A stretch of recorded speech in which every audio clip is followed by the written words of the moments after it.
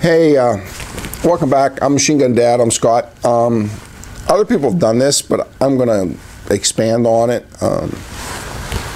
For the new submachine gun or the new machine gun owners that come across an open bolt weapon, they're going to acquire an open bolt weapon versus your AR-15 style closed bolt M16 or an AK-47. The reason I'm doing this video is not just for the people that are purchasing, but the people that may touch one because it's their friends or whatever. Just a basic something just that you can remember in your mind. Now, first of all, if you watched any old war movie, you always heard lock and load. Well, we're going to take that and we're going to expand on it a little bit. We're going to make it lock, look, and load. All right. And what I have in front of me are, these are three commonly owned in private hands submachine guns that are all open bolt. And the BAR is an open bolt. All right, now this video applies to open bolt magazine fed weapons, not belt fed or strip fed like a Hotchkiss. Open bolt magazine fed, right? Lock, look, load. Take an Uzi. Bolt's closed. Push the grip safety in. I'm going to lock the bolt to the rear, i.e. cock it. I'm going to look, and then I'm going to load. And if you watch, it's absolutely positive the way the magazine locks in. You know, there's none of this like you see a lot of people do, because what the incorrect way is, and you watch, there's a lot of videos by people who are gun experts who take a open bolt gun with a loaded magazine, these are all empty, and when they put it in, because there's rounds pushing out of the top of the magazine, they're doing this to get the magazine to seat, and then they cock the weapon. Okay? That's not why you do it that way. First of all, do it with a Mac, because the Uzi has a ratcheting top cover. You lock it, you let it go. Now you know that the bolt is caught on the sear, right?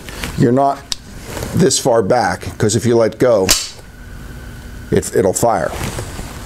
So you lock it, you look, then you load. If you do it the way a lot of people like to do it is leave the bolt down, insert a loaded magazine. If you're pulling back on the handle and it doesn't engage the sear, I would have just fired a round. I could have killed somebody. You lock it. You look to make sure there's no obstructions, and then you load. The same thing applies when you unload these weapons, okay? I'm shooting my MAC-10. It's empty. Last round, bolts down. I lock it. I make sure I don't have a jam or a squib or whatever. Look and unload. Lock, look, and unload. That's how you run an open bolt gun, how you load it and how you unload it.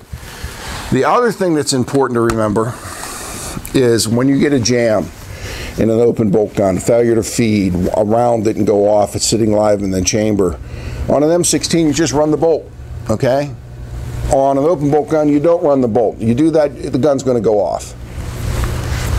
So, on an open bolt gun, if it jams, let's try the Thompson. A lot of people, if it jams, they'll pull the magazine out first, like an M16. No, that's not what you do on an open bolt gun. The gun jams. You leave the magazine in the gun, you lock it, you try to see what's wrong with it, then you clear it.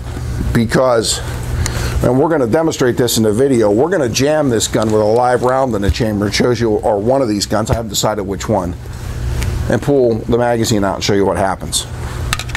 So when you're running an open bolt gun and it jams, you make sure the bolt is back on the sear.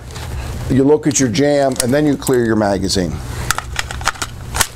Lock, look, clear, lock, look, load, lock, look, unload.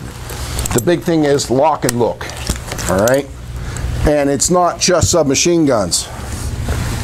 Oh, my World War I BAR, it's a heavy SOB. I don't know if David can see this, but same thing.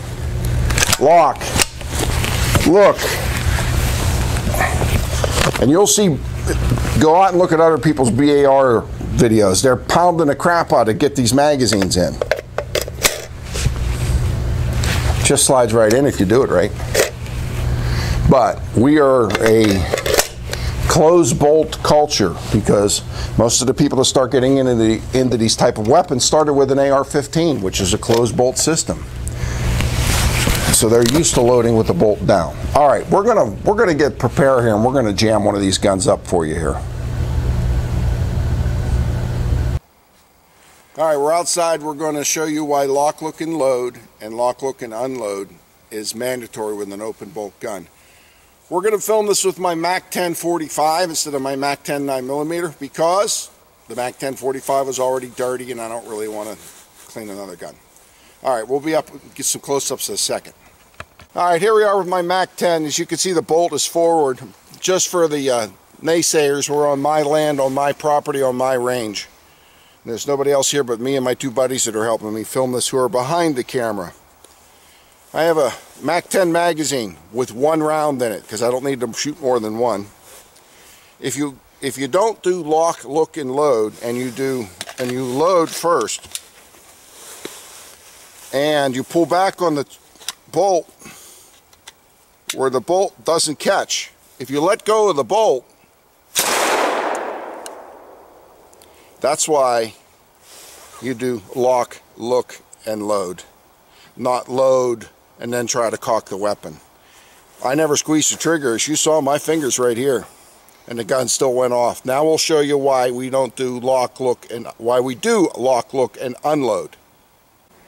All right, we're going to demonstrate now why you do lock, look, and unload, whether it's a jam or the gun, you believe the gun is empty.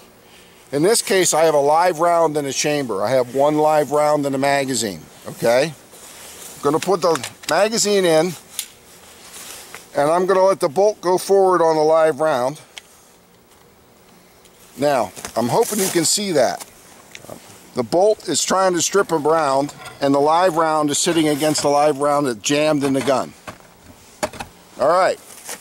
Now, I'm going to show you first, if you did lock, look, and unload, what will happen? You're going to lock, you're going to look to see, oh, I've got a jam, and you're going to unload. Guess what happens? Nothing. Now you can clear that jam or try to fire it without another round in it. Now, we'll duplicate it again. If you don't follow that, and you pull the magazine out because you think it's an AR-15. Can you got that in frame? Because it has to be up higher. Sure do. I didn't touch the trigger. My finger's still alongside the receiver. I stripped the round out of the magazine. It fell out of the back of the gun, bottom of the gun, and the one in the chamber went off. I've now shot the round that I'm accountable for. Always use lock, look, and load, and lock, look, and unload. Please follow these safety tips. Make the hobby safer. Thanks for coming to my channel.